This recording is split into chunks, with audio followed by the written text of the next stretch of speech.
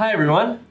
Thought I'd put together a quick video today on the difference between drill down and drill through, and of course how you can implement them. No need to go pull out your dictionaries or your thesaurus, for I've got these definitions covered for you. And speaking of thesaurus, I own the world's worst thesaurus. It's not just awful, it's awful. I'm Jeff, and this is Off the Charts with Jeff.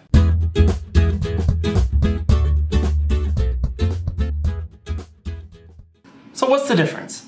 Most people tend to use these terms interchangeably, but they do mean two different things, so we might as well be specific. A drill down is taking the user from a more general view to a more specific one. See how I'm able to right-click and drill up and down on this data?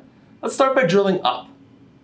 Now we'll work our way from the year level down to the quarter, and down to the month, and all the way down to the day.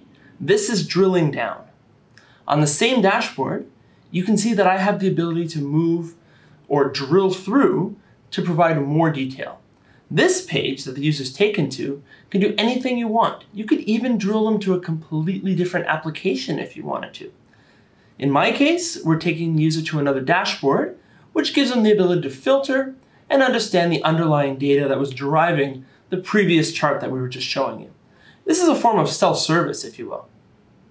Now let me show you how to set these up in Dundas BI. So here we are in the Dundas BI Dashboard Designer. I'm going to drag some data onto the screen, and you'll notice that I'm going to scroll down to hierarchies.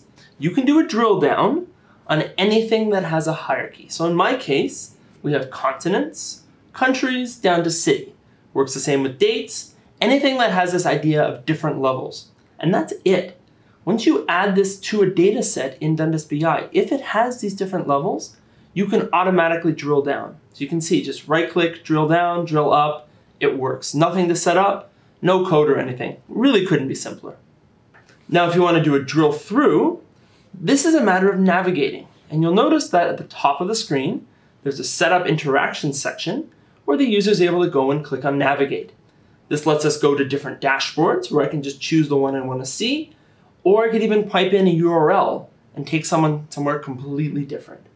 Notice also that there's parameters at the bottom of the screen, so you can pass information between either another dashboard or another application if you want to as you drill through.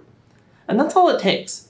This functionality is built right into Dundas BI, and it really is simple to implement. Now if you'd like to learn a little bit more, one of the best things you can do is just ask for a demo. If you go to our website, top right-hand corner, there's a big demo button, which you can click on and fill out a form, and someone will take you through and answer all your questions. Happy to show you these features and many others. That's all for today, and thanks for watching.